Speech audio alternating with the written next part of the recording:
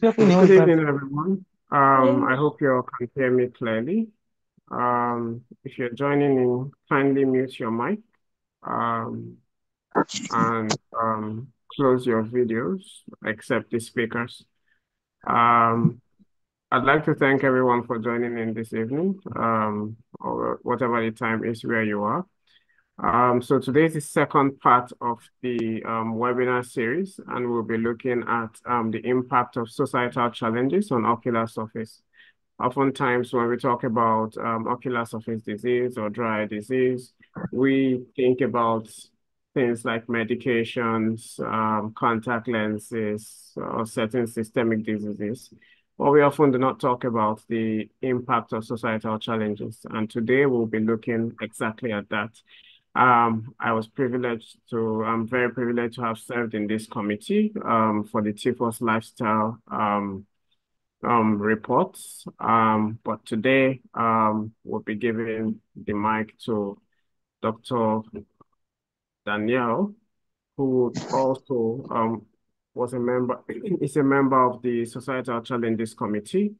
Dr. Daniel is he's an ophthalmologist, specialized in ocular surface disease. He obtained his PhD from the University of Western Australia, and he currently researches the use of autologous stem cells for managing advanced ocular surface disease at the Lions Eye Institute and the University of Western Australia. Thank you so much, Dr. Daniel. I know it's pretty early where you are. You can unmute your mic. I'll stop sharing my screen so you can go ahead and share yours. You have the floor. Thank you. Thanks for the introduction. Thanks everyone for joining and having me tonight.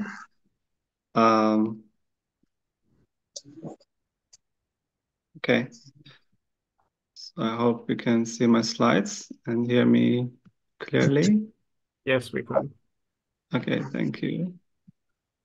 So yeah, it's a great pleasure to be here tonight and presenting the results of our societal challenges subcommittee of the TFOS Ocular Surface Lifestyle Epidemic Report.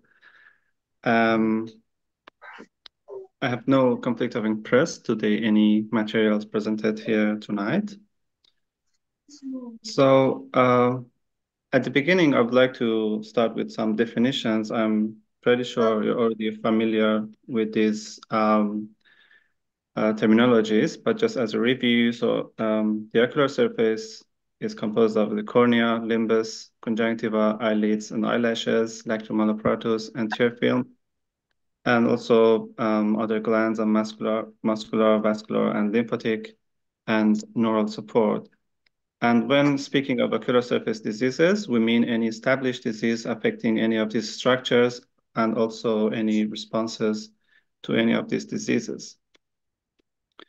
So specifically for what I'm going to talk about tonight, we're talking about societal factors which are usually evaluated at different levels. So the first level is the biology and genetic factors, and also at the next level, there are individual lifestyle and societal factors, and there's also another level, which is living and working conditions.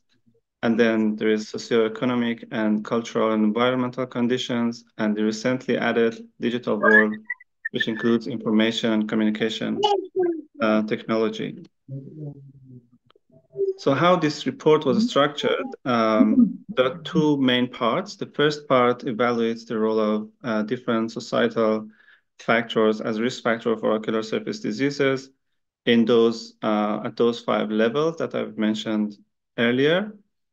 So as you might notice, lots of these conditions are overlap with the other subcommittee reports that will be discussed next few days. But tonight I will be looking at all of these factors from a different angle, which is the societal aspect.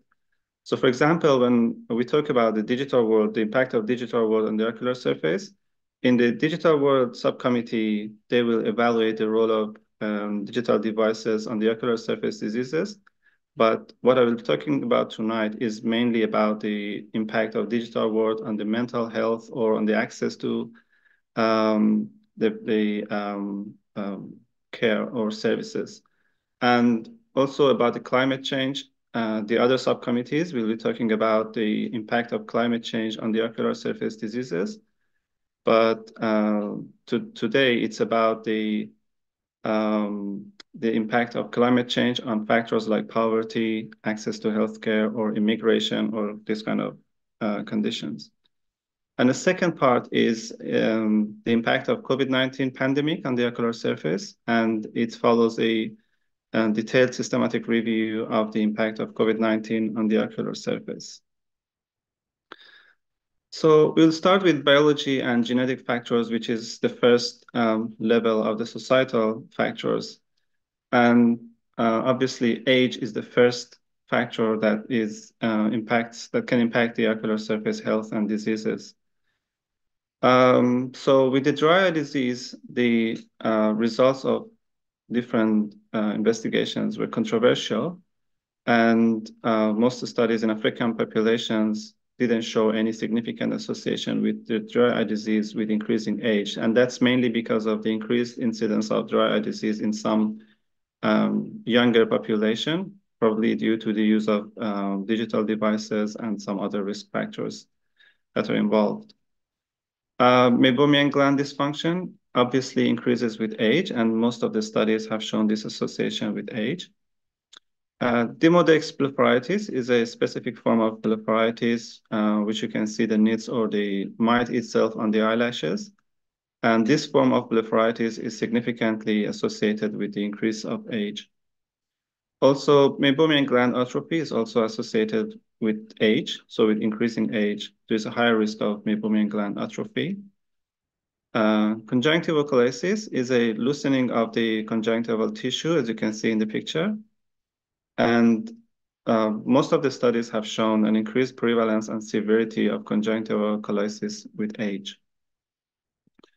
Pingicula and pterygium, you're all familiar with that.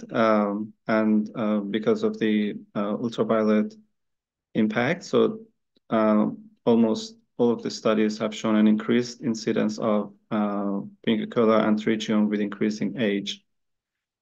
Also, corneal infection and specifically herpes zoster ophthalmicus are some types of infections that the risk of these infections increase with age as well. About the allergies, there's again controversies. So most of the allergies happen in the first 3 decades of life, but there are some types that are more common among older population. So the studies are not very complementary about the impact of age on the ocular allergies. And also about the neoplasms, ocular surface neoplasms, almost all of the types of ocular surface neoplasms are more common in older population, and there is a significant risk of developing these neoplasms with increasing age. The next biological factor is sex and gender. It's been shown that both sex and gender can impact prevalence of and severity and access to care, and also seeking of care for a range of ocular surface diseases. In most studies, females have shown a higher risk of developing inflammatory and immune disorders of the ocular surface, like Sjogren's syndrome and even non-Sjogren dry eye disease, as compared with the other adult males. But male sex was an independent risk factor for meibomian gland dysfunction and ocular surface squamous neoplasia. The third biological factor is demographics. And I mean, with the demographics, we mean the ethnicity, racial factors, and ancestral history. But since in most studies, these factors are self-reported, so any conclusion should be made with caution. In most studies, it has been shown that the Southeast Asian population have a higher risk of developing dry eye disease and meibomian gland dysfunction compared with Caucasians. And also, indigenous populations have a greater risk of trachoma and onchocerciasis in most populations. But again, there might be some confounding factors, specifically for indigenous population. They might spend more time outdoor, and there might be some other environmental factors that may contribute to the increased risk of ocular surface diseases in these populations. Genetics and hereditary factors. So there's a moderate heritability for dry eye disease symptoms and prior diagnosis of dry eye by a clinician. And the heritability for dry eye disease signs was variable in different studies from 25% to 80%. And there was no impact of genetics on tear breakup time. Some studies have shown that specific single nucleotide polymorphisms in the thrombospondin 1 gene, which is an important gene in tear secretion, might be associated with a higher risk of developing inflammation and dry eye after laser refractive surgeries. And also genetic factors might be involved in Sjogren's syndrome, allergic eye diseases, and neoplasms. But all of these diseases are multifactorial diseases, so there's no single gene contributing to any of these diseases. And if you're more interested to read more about the impact of genetics to the on the ocular surface conditions, I encourage you to read this paper, which has reviewed the impact of genetic factors on the ocular surface diseases in details. There's a long list of comorbidities that are associated with dry eye disease and ocular surface diseases, and also these diseases are overrepresented in patients with dry eye disease. These comorbidities can be categorized in different types, and probably the most important is the diseases that are associated with altered immune function. These are just examples, but the list is very long. So if you're interested, I encourage you to read the actual paper, the review. So some examples include chronic renal failure, diabetes mellitus, malnutrition, autoimmune diseases, and allergic diseases. Another group of diseases that are associated with ocular surface problems include chronic pain syndrome. And all these patients with chronic pain syndrome have more pain perception, and they might have more ocular surface symptoms. And these diseases include fibromyalgia, chronic fatigue syndrome, and irritable bowel syndrome. Anxiety and depression are risk factors for ocular surface diseases, and specifically dry eye disease. Either the disease itself or the medications that are used to treat anxiety and depression can contribute to the higher risk of ocular surface problems in these patients. Another independent risk factor for dry eye disease is poor sleep quality and insomnia. And also there are some specific systemic and topical medications that can increase the risk of ocular surface diseases, mainly proton pump inhibitors, anticholinergic drugs, and topical anti-glaucoma medications. So my colleagues in other parts will discuss these comorbidities in more details in the next few days. The second group of societal factors that can impact ocular surface health are individual lifestyle and social or community factors. And I'll start with nutrition, but again, about nutrition, my colleagues will discuss the impact of nutrition on the ocular surface, but tonight I will be focused on the societal aspects of nutrition. So as we know, food insecurity is one of the most important societal challenges these days. It can be associated with unmet nutritional needs and multiple deficiencies. Vitamin and mineral deficiencies have been reported in those groups that experience food insecurity. And all these vitamins and minerals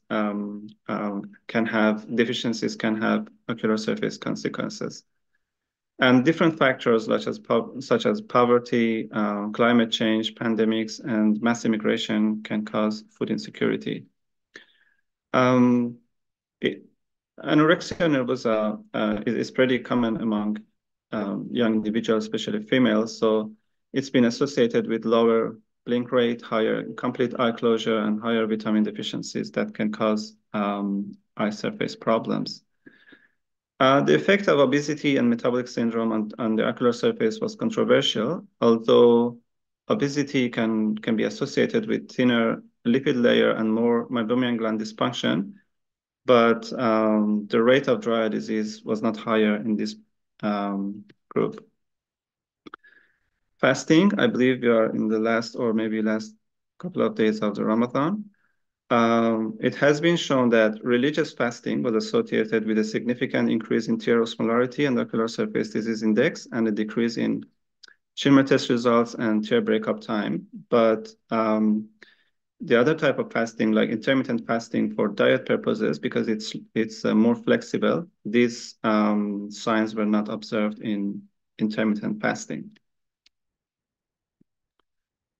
Smoking cigarettes was associated with multiple ocular surface alterations like reduced goblet cell density, abnormal corneal staining, and increased ocular surface signs and symptoms. But population-based studies have not shown any significant association between cigarette smoking and dry eye disease. There might be some confounding factors such as individual and social factors that contribute to these controversial results. And also studies on e-cigarettes have shown the same thing, ocular surface alterations, but without any significant correlation with dry eye disease or other ocular surface diseases. So further studies are required to explore the exact relationship between smoking and e-cigarettes and ocular surface diseases. About the exercise is another individual lifestyle factor. It has been shown that reduced physical activity was associated with increased dry eye disease, but after correction for other factors such as obesity and depression, this relationship wasn't significant. But there was a significant relationship between aerobic exercise and improved Schirmer test results and tear breakup time and reduced tear film inflammatory biomarkers. It has been suggested that exercise can stimulate the ocular surface parasympathetic activity and increase tear secretion. About the use of alcohol, so it's been shown that when administered orally, alcohol can be detected, ethanol can be detected in tears, so it can lead to multiple ocular surface abnormalities.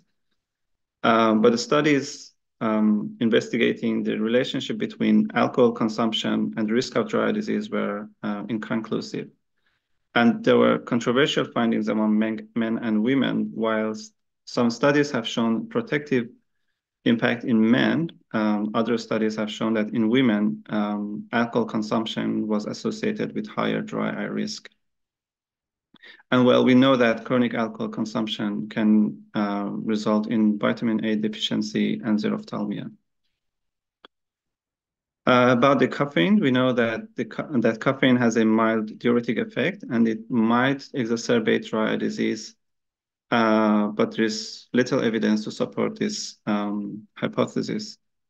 In fact, the available evidence shows that caffeine might have a beneficial impact on the ocular surface by decreasing dry eye symptoms and increasing tear secretion and tear film stability. So overall, caffeine might have a protective effect by increasing tear secretion. The effect of green tea was equivocal. It wasn't harmful or beneficial in studied populations. The next individual lifestyle factor is recreational drugs. There are quite a few drugs that has been discussed in this report. One of them is opiate analgesics, that we know that the use of these analgesics has been increasing in different fields, including ophthalmology, for relieving post-operative pain or neuropathic pain. But there's no studies showing that there's any impact of opioid analgesics on the ocular surface. For instance, morphine, either systemic or topical, didn't have any impact on corneal wound healing. But barbiturates and anxiolytics could increase the risk of dry eye in patients with depression and anxiety. Marijuana, if it's smoked, can cause reduced tear secretion and increased dry eye symptoms. And also cocaine was associated with a decreased tear production and also decreased blink rate increased neurotrophic keratopathy and a risk of corneal epithelial defect and ulceration. And also there is a range of cultural and religious beliefs that can impact ocular surface health. And there's a very long list of traditional medicine and cultural practices that are discussed in the paper. But some of the most important ones are, one of them is breast milk. So it might exert some antimicrobial effects through immunoglobulin A and other factors, enzymes, but also serious complications such as infection and endophthalmitis have been reported. But most studies in animal models have shown that breast milk can promote corneal wound healing. Castor oil is another traditional medicine which has been studied in some populations, and a randomized clinical trial have shown that preocular use of castor oil has improved blepharitis after 4 weeks of use, and there has been some beneficial effects on tear film stability and ocular surface integrity.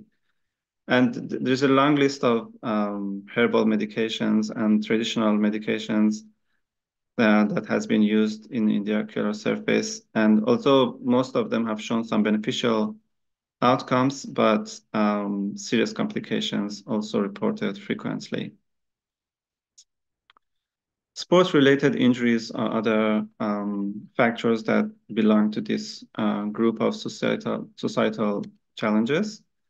So most sports-related injuries happen in basketball, baseball, softball, and paintball. But in another study in Australia, sports like or recreational activities like cycling, football, tennis, and trampoline, fishing, and swimming were the most common causes of recreational and sport-related injuries. So it's also a local factor depending on the most common recreational activities. But these recreational traumas are 9 times more common in males, but protective measures played a key role in reducing these injuries. Fireworks are a major cause of recreational eye traumas and can result in major eye surface and in general ocular injuries. And also toy guns can cause devastating eye injuries, impacting the ocular surface, especially with ball bearing and pellet guns. Also, there are some recreational and sport activities that are correlated with excessive UV exposure, and these ones can also damage the ocular surface. Another important community factor is societal support or pressures. So it's been shown that in many of patients who refer to the eye clinics, one of the most concerns is disfiguring eye conditions such as eye deviations, use of eye prosthesis, and also ptosis or other disfiguring eye conditions. And they can cause high distress and depression in patients. And although cosmetic surgeries can correct many of these conditions, but those surgeries also associated with a higher risk of ocular surface problems. And some of these cosmetic procedures might have complex impact on the ocular surface, like with Botox injection. It can reduce the lacrimal gland secretion and increase tear evaporation. But on the other hand, if it's injected in the medial eyelids, it can decrease tear drainage and improve ocular surface conditions. Cosmetic contact lens, I think it's been discussed last night. It's more common in females and is associated with a range of ocular surface problems. And also eyelid tattooing, again, more common in females. It can cause contact dermatitis and meibomian gland loss and other ocular surface complications. Living and working conditions can affect ocular surface as well. So there are certain occupations that are associated with a higher risk of ocular surface injuries in occupations that deal with chemicals, corrosive agents, or excessive heat or mechanical trauma. Also, those with excessive exposure to sunlight or air pollutions can cause more ocular surface damage or diseases. There's some certain jobs that are mentioned in this paper, like cleaners, miners, construction workers, agricultural workers, animal holders, and mechanics who are at higher risk for ocular surface damage. Interestingly, those who work in the office, due to the prolonged use of visual display terminal, are at higher risk for developing dry eye disease. And also, unemployment can impact physical and mental health and consequently can cause a higher risk of dry eye disease and other ocular surface problems. Access to sanitation and clean water was associated with a lower risk of trachoma in endemic areas. And there are also other infections that are associated with water, mainly Acanthamoeba, Toxoplasma, Toxocara, Pseudomonas aeruginosa, and adenovirus. Education, especially childhood education, is another important factor in ocular surface health. So education was linked to poverty, socioeconomic class, nutrition, and access to health service. It's an important determinant of ocular surface health as well. And it's been shown that low education was associated with poorer visual outcomes and higher infectious corneal blindness. And on the other hand, ocular surface diseases can also negatively impact the education by reducing concentration and performance. Other factors such as poverty and low socioeconomic status can increase the risk of trachoma, fungal keratitis, and infectious corneal blindness, especially in low to middle income countries. And this safe strategy introduced by the World Health Organization has been very successful in controlling trachoma, which includes surgery, antibiotics, facial cleanliness, and environmental improvement. Homeless people are at high risk for developing a range of ocular surface diseases, and prisoners also have a higher risk of developing allergic conjunctivitis, pterygium, and xerophthalmia. And it might be due to a lack or delayed access to healthcare in prisons, and also lack of awareness, poverty, and low education. So the next group of societal factors are regional and global conditions. Remoteness is a very important factor in access to healthcare for ocular surface diseases. So we know that those living in rural and remote areas have more outdoor time and poorer hygiene, and they might have decreased access to facilities. The prevalence of and severity of dry eye disease, meibomian gland dysfunction, and other ocular surface conditions was higher in rural communities compared with urban areas. And indigenous people are also at a higher risk of developing trachoma, onchocerciasis, and pterygium due to their remoteness and the higher rate of poverty. Also, some seasonal variations, like in the spring season, allergic diseases are more prevalent, or in winter, dry disease might worsen, and also in certain climates, conditions, certain infections might be higher. Another factor is availability and affordability of services. So it's been shown that ocular surface symptoms and problems are among the most common reasons for presentation at health facilities in low to middle income countries, in both pediatric and adult populations. And we already know that in remote areas and in rural areas, access to tertiary care and ongoing management is a challenge. So according to WHO definition, universal eye health is ensuring that all people have access to required promotive, preventive, curative, and rehabilitative health services of sufficient quality to be effective, while also ensuring that people do not suffer financial hardship. So it's not just about availability, affordability is also important. And also cultural appropriateness is an important factor for delivering these services, especially to some specific populations like indigenous people. We know how women have more limited access to eye care, especially in certain regions, due to some cultural factors, lack of independence, sometimes religious factors, and also limited access to female eye care providers. And also, there are evidence that transgender individuals have limited access to healthcare services. Climate change may cause food insecurity and other societal challenges like immigration and poverty. And also conflicts are other factors that can affect ocular surface. And so refugees or those who are displaced are at higher risk for blindness and visual impairment. And the main cause of visual impairment in displaced refugees in African continent was cataract, glaucoma, and refractive errors. And we know that a very effective way to reduce these visual problems in refugee population is adequate nutrition and access to sanitation.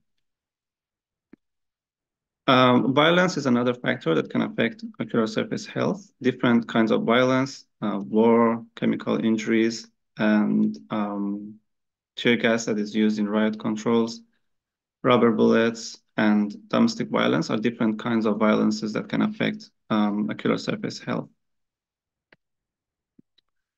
The next level of societal challenges is information communication and technology. It can be evaluated in two levels. So the first one is impact of the communication and technology on mental and physical and social health. It's been shown that adolescents who use social media are at higher risk of mental health problems and decreased quality of life.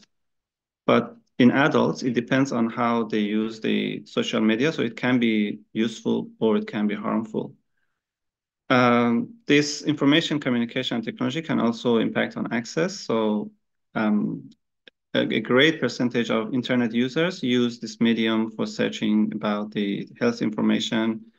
It can be seeking professional help or home therapy solutions. And also telemedicine is something, especially in the pandemic era, it has changed the way that the health is provided. And the last part is impact of the COVID-19 pandemic.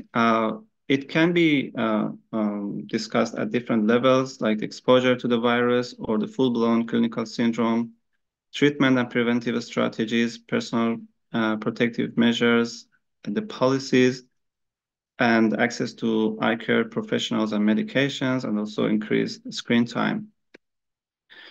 In the last part of this report was the systematic review, which finally extracted the data from 40 eligible studies and evaluated the role of the impact of COVID-19 on the ocular surface on 4 levels. The first one is the effect of screen time and online classes. The second is effect of face mask and other protective personal protective equipments.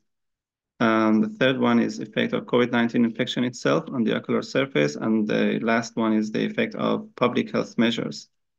So I don't go into the details, but as we can see, most of the ocular surface signs and symptoms have either worsened or didn't change during the COVID-19 as a result of increased screen time or online classes.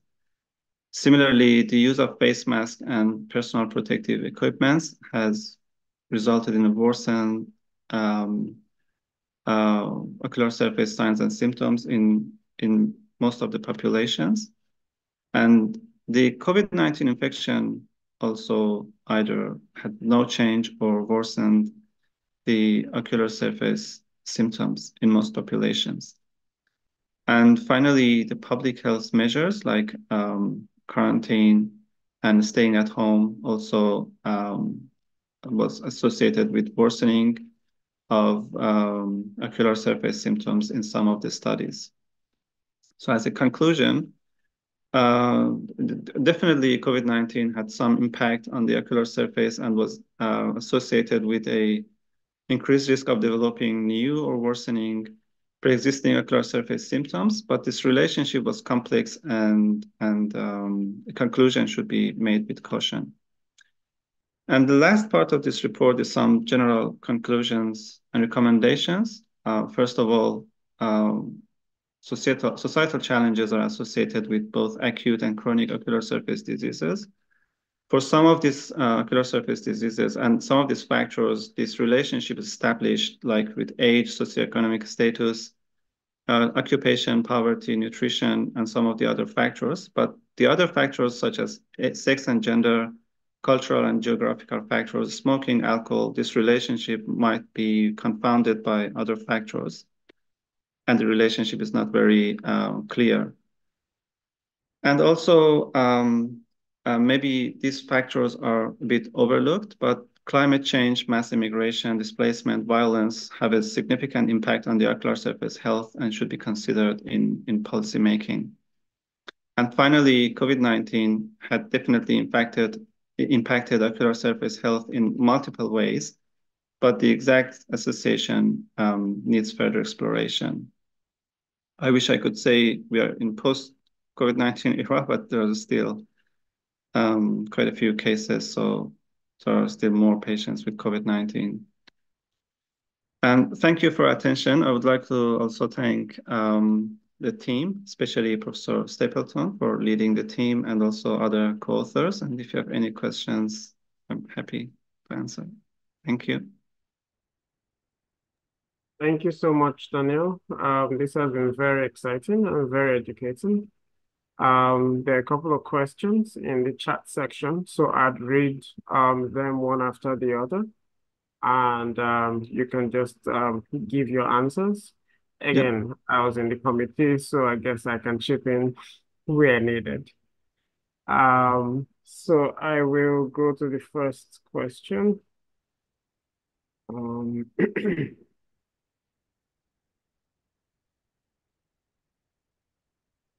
So I guess I can stop sharing my screen. Yeah, that's fine. Yeah. So the first question says, from your list, is pterygium and pinguecula dry disease? I think you take that. Oh yeah, it's not dry eye disease, but this report, the whole report, is about all ocular surface conditions, including dry eye disease and also other ocular surface diseases such as pterygium, meibomian gland dysfunction, neoplasms, all kind of dry eye ocular surface diseases. Yeah, so I think the takeaway from that is pterygium is not dry disease, but it's an ocular surface disease. Yeah. Um, so the next question says, what is the relationship between insomnia and dry eye disease, and how many hours is required? How many hours of sleep is required in dry eye disease management? I'm not aware of any studies studying the hours and the dry eye disease, but most studies recommend like an 8-hour sleep for an adult, active adult. But it's really personal. But in terms of the impact of insomnia and dry eye disease, it's probably a multifactorial effect. Like those who have insomnia might have other problems that can contribute to ocular surface problems. Also, other conditions like floppy eyelid syndrome or like any medications can also affect dry eye disease in this specific group. Yeah, thank you so much. I think you answered that pretty nicely. Aside from probably the quality of sleep or associated diseases like floppy eyelid syndrome, which is associated with dry eyes itself, and things like keratoconus or papillary conjunctivitis and things like that. So, sleep would affect dry eyes in a multiple number of ways. The next question is, can you further explain the relationship between chronic pain and dry eye? So I think this person means the relationship between chronic pain syndrome and dry eye Yeah. disease. Yeah, so patients with chronic pain syndrome, like fibromyalgia or irritable bowel syndrome, it's believed that they have increased perception of pain. So they might have more sensitive nerve endings, including in the ocular surface. So even though the ocular surface disease might not be that severe, but they perceive more pain compared with other patients. So that's why they more tend to have more severe symptoms and less severe signs. So that's how chronic pain syndrome is associated with dry eye symptoms. Yeah. Yeah, and to take that a step further, would that also be somehow related to neuropathic cornea pain? Um, yes, yeah, there are different conditions like yeah, it's more neuropathic and related to yeah. Okay. So the next question is, under the regional and global factors, are there specific statistics for Africans? I guess they're referring to the report. In the report, are there specifics for different races? Um, well, to my as I remember, can recall from my memory, there were quite a few studies in African populations at different, like in terms of the relationship between ocular surface diseases and sex or age or um, but what was the question exactly about it? About the cut? So looking at regional statistics, specific for different regions, for Africa, for example, are there statistics under the looking at the risk factors that are specific to Africans? Yeah, there are quite a few studies, but they were scattered in the paper. So Yeah. at different parts, yeah, they Yeah. mentioned like in African population, this like in, about the Yes. sex, like male and female. There was a good study in Africa, which showed that there's no relationship between sex and the dry or age and dry eye. Yeah, so I think in the report we although we did not group it based on the regions of the world, but there were certain risk factors that were more prevalent in certain areas. For example, he mentioned gender. Another thing that was peculiar to Africa was access to healthcare. Seeing that there was a barrier to females who sort of had decreased independence, more poverty, tended to have more severe ocular surface disease. It also touched on the use of traditional medicines in Africa.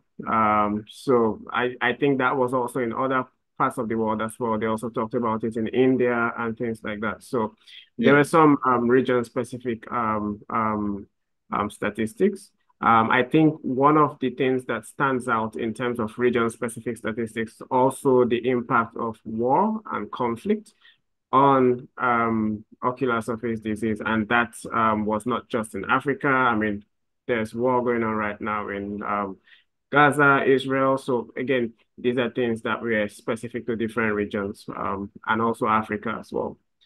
So the next question talks about how does wearing of face mask affect the ocular surface? Sorry, How what does was? wearing of face mask affect the ocular surface? Okay, yeah, it affects in different ways, but the most important one is the airflow between the face mask and the ocular surface. So that's why, so it's mainly, yeah, in because we healthcare professionals used to wear face mask from before, so we knew how to tape the top part of the face mask to reduce the symptoms. So that's the main thing that I can say. But if you have anything else to add. Well, I think the paper did mention that, and there was a term coined after the paper, mask-associated dry eye disease. Yeah, yeah, Again, it boils back to the airflow. The airflow increases, the backward airflow into the ocular surface increases tear breakup, decreases tear breakup time, increases symptoms of burning sensation and stinging and things like that. So yeah, that's how wearing a face mask could affect or can affect the ocular surface. So as Dr. Daniel said, what you want to do is have the face mask taped, just pinch the tip of the nose there so you don't have that backward airflow going into the eyes. The next question looks at So the person says, based on cultural and religious beliefs, is there any significant impact of instilling Zamzam water in the eyes? I mm, I don't think we've mentioned about Zamzam water in this paper, or No. if there's any studies. See, I haven't come across with any studies about. Well, I have seen a couple of studies, maybe one or two, that have tried to look at the impact of instilling Zamzam water on maybe symptoms of the eyes or linking it to infections. Most of them are Mm, controversial, inconclusive. It's not like a rigorous clinical trial that was done. yeah. So the jury is still out there. But yeah, there is no specific clinical RCT study that has looked at that. So that could be something that should be studied, I guess, because it's I Yeah, guess it that's the main comes back. problem with the traditional and like cultural treatments. There's little like Mhm. randomized clinical trials or well-designed studies. So that's m most of them. The results are inconclusive. Right, so the next question asks, what's the effect of climate change on dry eye disease? So, I mean, there's going to be tomorrow's webinar would actually Yeah. look at this question. So Dr. Penny will be talking about environmental changes or challenges. But I mean, I know we did touch on it a little bit in this report. So if you could just throw a bit of light on that. Yeah, from that perspective that I mean will be discussed tomorrow. Yeah, Mhm. it's about the global warming, air pollution, all of these things can affect dry eye disease and in total the ocular surface. But in this report, we looked at the environmental factors or climate change, the way how it can cause societal challenges like poverty, like say immigration, mass immigration, or Right. displacements, like people may move from an area to another area, and when they move to another area, there's limited access to like clean water or maybe enough food or different things. So yeah, so that's how climate change can cause different societal challenges with the ocular surface consequences. Yeah. So the next question is, how does the level of education impact the ocular surface or affect ocular surface disease? Yeah, so first of all, I can say hygiene, and then like seeking for professional care or um, seeking for like health care. So those are the factors that are related to education. Yeah.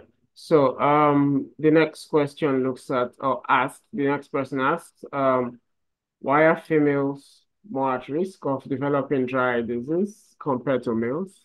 I guess they're at risk of developing everything.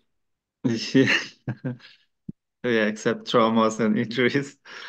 Yeah, True. so in general, if we could say generally, uh, it's not really confirmed that female sex is associated with higher risk of dry eye disease, but certain types of dry eye disease, like inflammatory and autoimmune, like Sjogren's syndrome, or those associated with, say, other autoimmune diseases, are more common in females.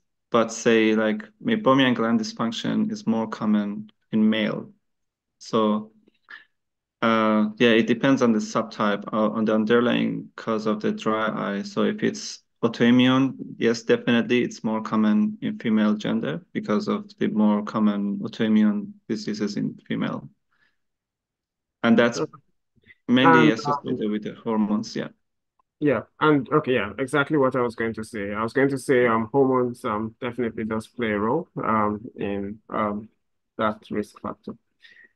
So again, before I say the next question, and I think this is something that most of the practitioners in Africa have seen a lot. You have patients coming in who where the mother or the grandmother has instilled breast milk into the eye Mm, of the child, and that's a common thing. So this person has a question. I have a follow-up question after that. So this person asks, breast milk is commonly used by mothers in Nigeria when their babies have eye infections. Does this traditional practice cause dry eye disease? Or I guess the proper thing should be, does this traditional practice cause ocular surface disease? Which probably could lead to disease in adulthood as well. Uh, yeah, the breast milk or like most of the other treatments, they don't cause dry eye disease. Most of them have some ingredients like breast milk specifically have immunoglobulins and cytokines, enzymes that are antibacterial. But the point is that if it's not used in a like how to say if it's contaminated, then it can cause infection and serious complications. So it's probably more about how to. So I can't. I'm not against that. So, but it doesn't cause dry eye disease. But all the complications that are reported, it's related to infection, or like other problems. And also, if there is any condition that needs prompt treatments, like with antibiotics, and if you just use breast milk, it can worsen the condition. And yeah, it definitely needs a more Yeah. prompt treatment. So basically, it could lead to eye infections, especially when it's contaminated. Yeah. And from an eye care perspective, how would you say what's the role of the eye care practitioner, whether an ophthalmologist or an optometrist or an ophthalmic nurse? What do you think we should be doing to stop such practices or to reduce the rate of complications that we see from such practices? Well, that's exactly where education plays a role. As like there was a question about education. So I think where there is other treatments available, so it's definitely more, um, you know, it's better to use those treatments. Like I haven't mentioned, but in some Indian population, they use cow urine as a drop. Yeah, for the Ayurvedic medicine.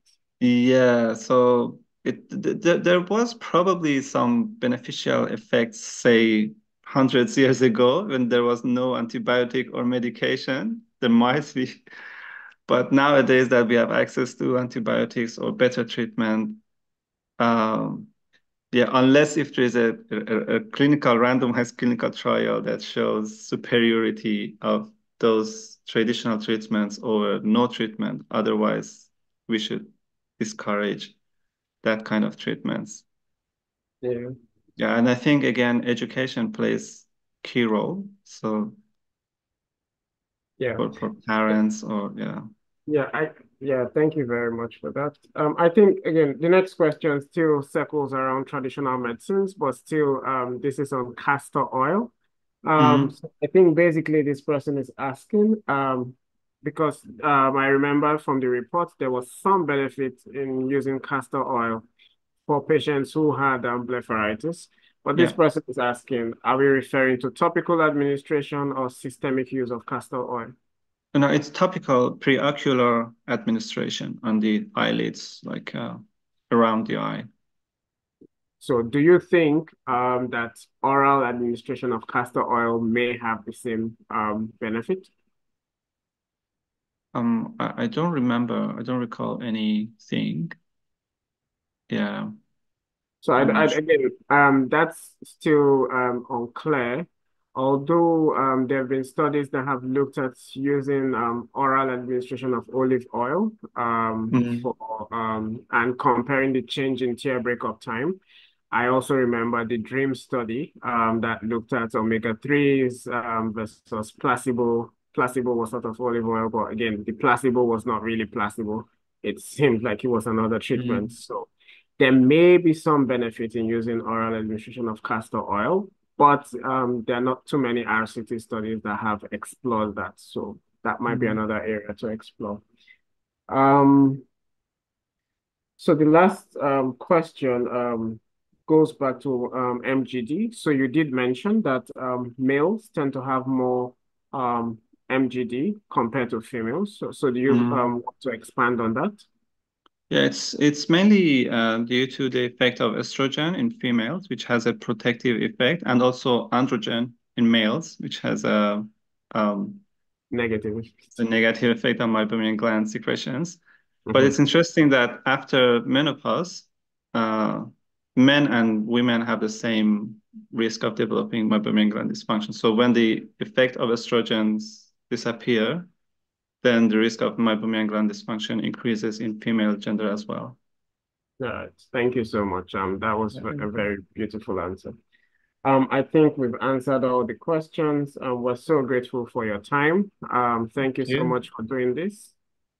Thanks. Uh, yeah, so for everyone out there, um, just want to remind you, we'll be sending the recorded link later on.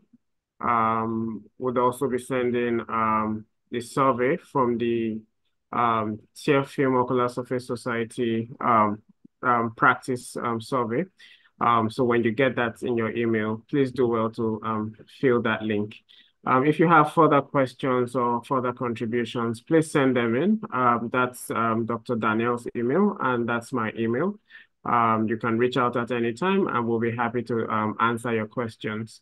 Again, the recordings will be made available, and at the end of the webinar series, we will be sending the link to all the TFOS lifestyle papers, so you can read through the reports for yourself, go through the videos again. And again, we've noticed some gray areas coming up in terms of research. That's areas that still need to be studied. So I think this is a beautiful avenue for eye care practitioners to take note of these things and then go further and explore.